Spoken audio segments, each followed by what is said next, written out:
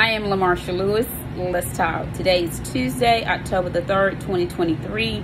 This commentary will be in regards to the late senator from California, the late Dianne Feinstein. She passed away on Friday, September the 29th, 2023. She died in office. We know her health had begun to decline for many years.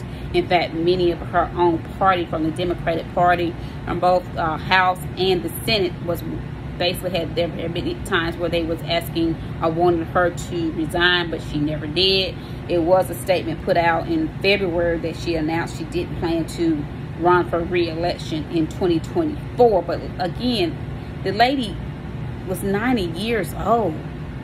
She should have been retired.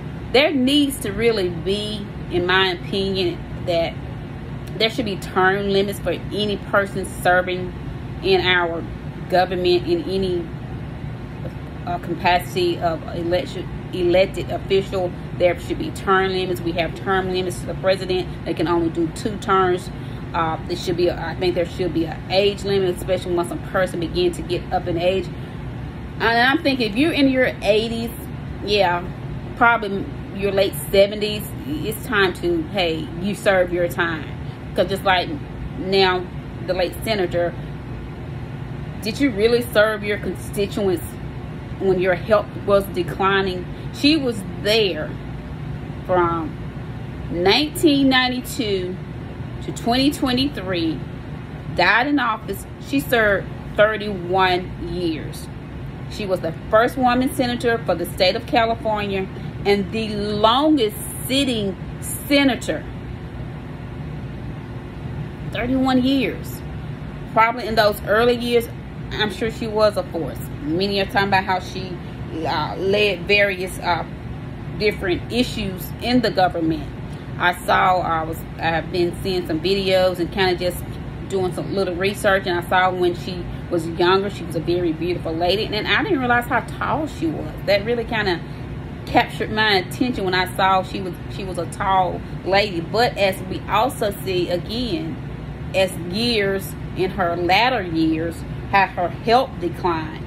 I remember one time there was an issue they were voting on, and she was trying to read something. She had like some notes or something, and I don't know who the senator was, but she said just say yes or no, you know, yay or nay. And I think she voted yay. I can't remember exactly what was the vote, but I think it was yay. But again, her health had begun to decline. She really should have basically resigned much earlier. I say the same thing about Ruth Bader Garner. She saw her health declining, and she saw how things were with Trump being in office, how the Republicans were. Their whole plan was to get a conservative justice, that Amy Coney Barrett, that I just despise and is totally unqualified to be on the Supreme Court. They knew what they were doing, because the agenda was get her on there. We're going to overturn Roe versus Wade, and that's exactly what happened. So it is my opinion that all government officials, there needs to be term limits. And at some point in time, when you are getting up in age, especially when you've reached your 80s, and even probably more so like when you get into those late 70s, we can just see that your mind is not really what it once was.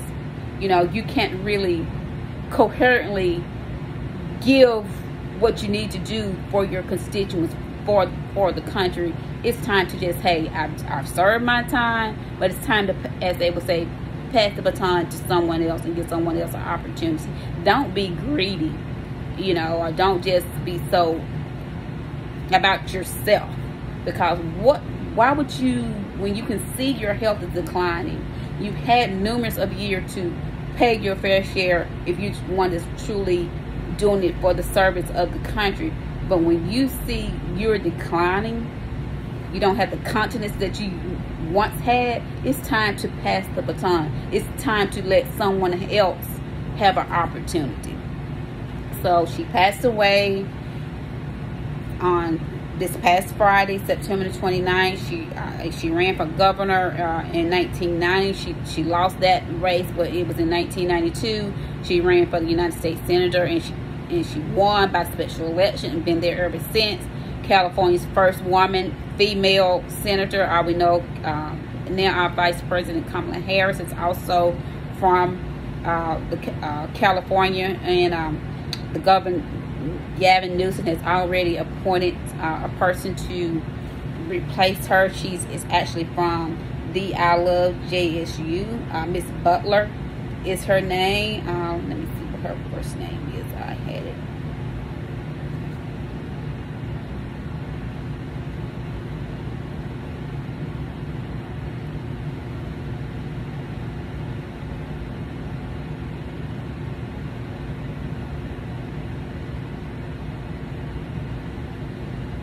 Can't find it right.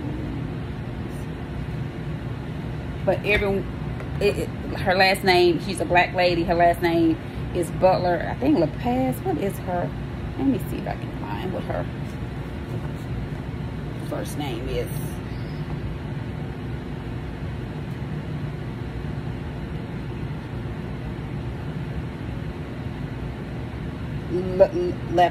LaPaz Butler is the lady that has been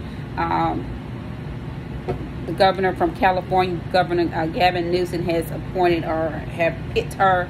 Many people not necessarily happy with it, but hey, she has no actual experience thus far being in politics or anything like that, serving in the government. But hey, this is her time, and we shall see how she does. If she decides to actually run for the seat after, I think it's 15 months left. I think it's 15 months left for the late senator's term that she will be carrying out. But that's what I wanted to give this commentary in regards to Dianne Feinstein passed away, and I do really believe that there should be term limits in every capacity of our government.